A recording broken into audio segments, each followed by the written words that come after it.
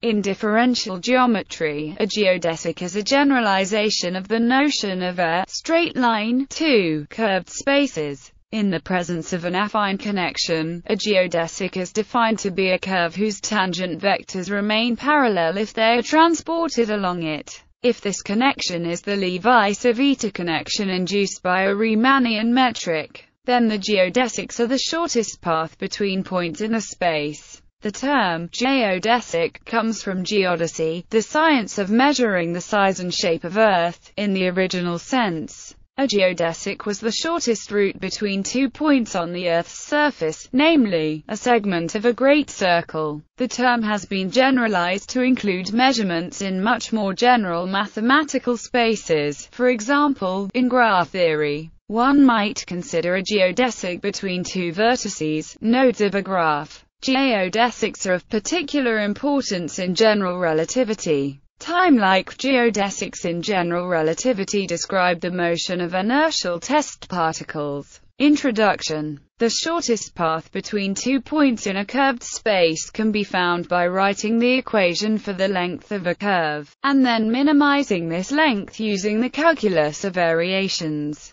This has some minor technical problems, because there is an infinite-dimensional space of different ways to parameterize the shortest path. It is simpler to demand not only that the curve locally minimizes length but also that it is parameterized with constant velocity, meaning that the distance from F to F along the geodesic is proportional to S minus T. Intuitively, one can understand this second formulation by noting that an elastic band stretched between 2 points will contract its length, and in so doing will minimize its energy. The resulting shape of the band is a geodesic. In Riemannian geometry, geodesics are not the same as shortest curves between 2 points, though the two concepts are closely related. The difference is that geodesics are only locally the shortest distance between points, and are parameterized with constant velocity. Going the long way round on a great circle between 2 points on a sphere is a geodesic but not the shortest path between the points.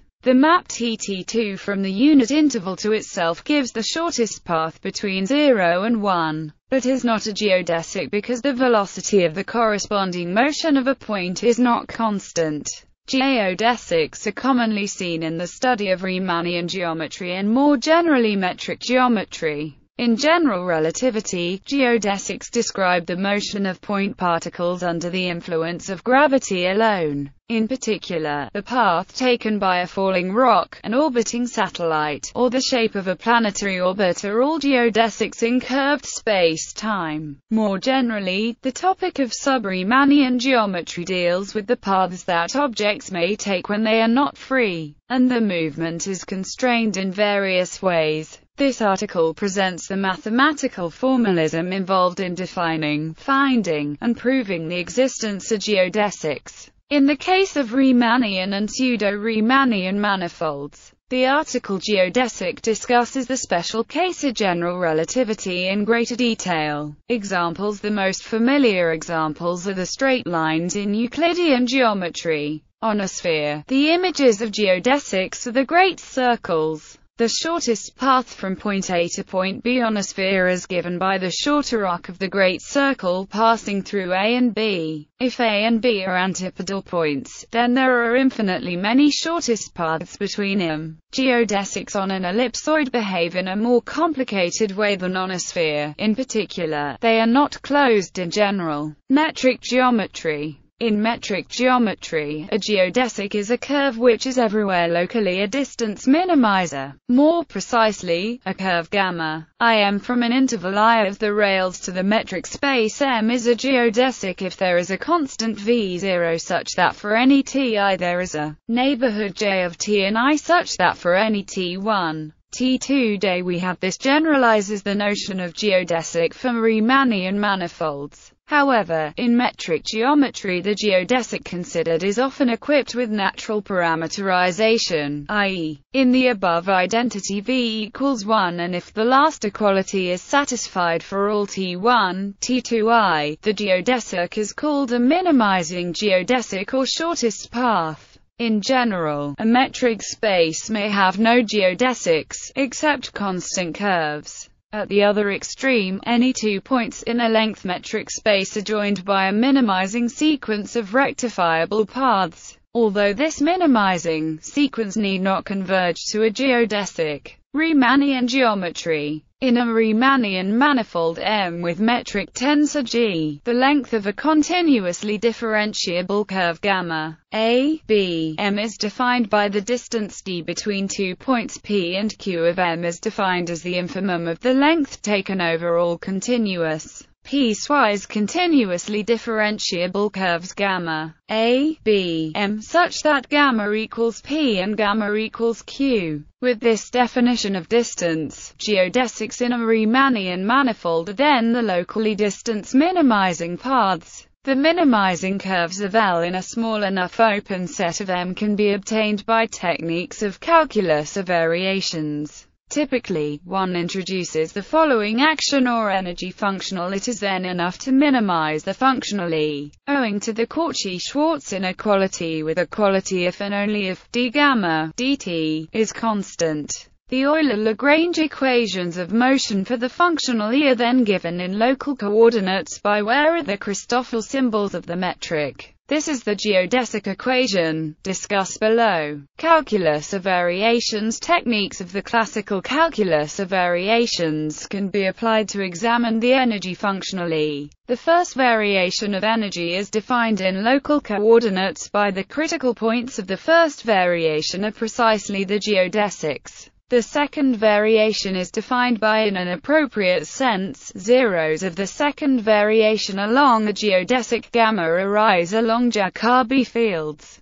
Jacobi fields are thus regarded as variations through geodesics. By applying variational techniques from classical mechanics, one can also regard geodesics as Hamiltonian flows. They are solutions of the associated Hamilton equations, with Riemannian metric taken as Hamiltonian. Affine geodesics. A geodesic on a smooth manifold M with an affine connection is defined as a curve gamma such that parallel transport along the curve preserves the tangent vector to the curve. So at each point along the curve, where is the derivative with respect to? More precisely, in order to define the covariant derivative of it is necessary first to extend to a continuously differentiable vector field in an open set. However, the resulting value of is independent of the choice of extension. Using local coordinates on M, we can write the geodesic equation as where are the coordinates of the curve gamma and are the Christoffel symbols of the connection. This is just an ordinary differential equation for the coordinates.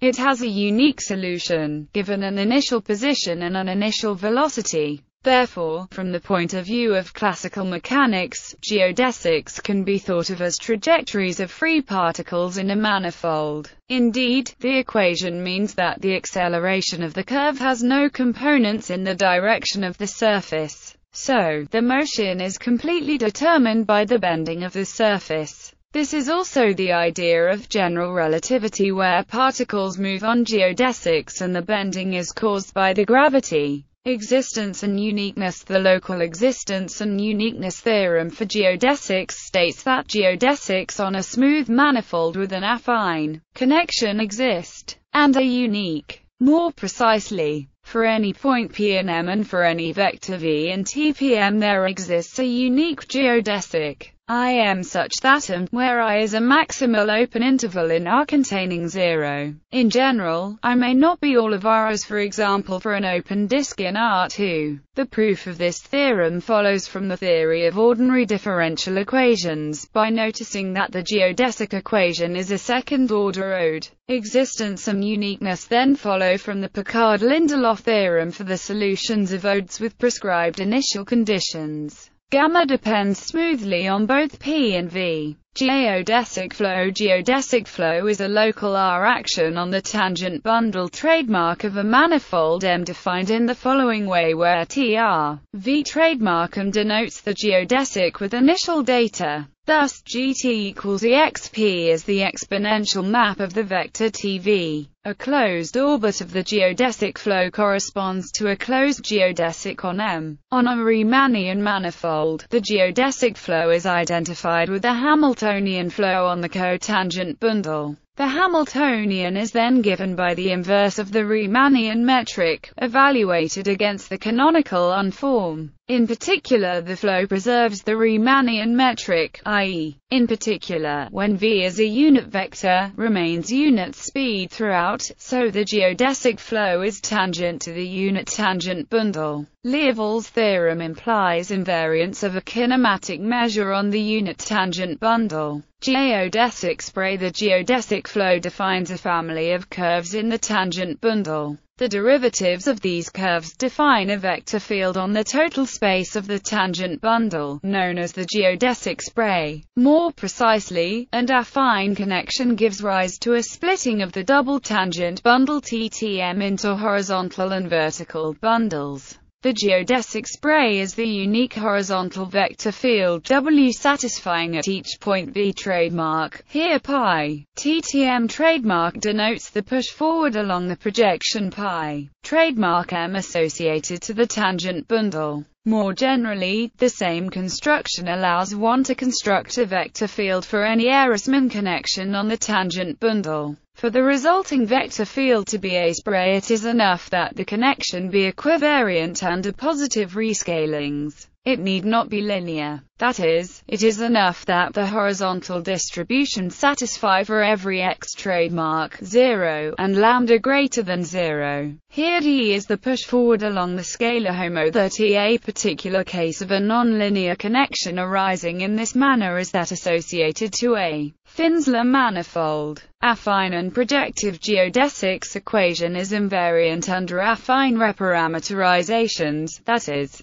parameterizations of the form where a and b are constant real numbers. Thus, apart from specifying a certain class of embedded curves, the geodesic equation also determines a preferred class of parameterizations on each of the curves. Accordingly, solutions are called geodesics with affine parameter. An affine connection is determined by its family of affinely parameterized geodesics, up to torsion. The torsion itself does not, in fact, affect the family of geodesics, since the geodesic equation depends only on the symmetric part of the connection. More precisely, if there are two connections such that the difference tensor is skew-symmetric, then and have the same geodesics, with the same affine parameterizations. Furthermore, there is a unique connection having the same geodesics as but with vanishing torsion. Geodesics without a particular parameterization are described by a projective connection. Computational methods. Efficient solvers for the minimal geodesic problem on surfaces posed as aconal equations can be found in applications. Geodesics serve as the basis to calculate geodesic airframes, see geodesic airframe or geodetic airframe. Geodesic structures, for example geodesic domes. Horizontal distances on or near Earth, see Earth geodesics. Mapping images on surfaces, for rendering, see UV mapping. Robot motion planning, see shortest path problem.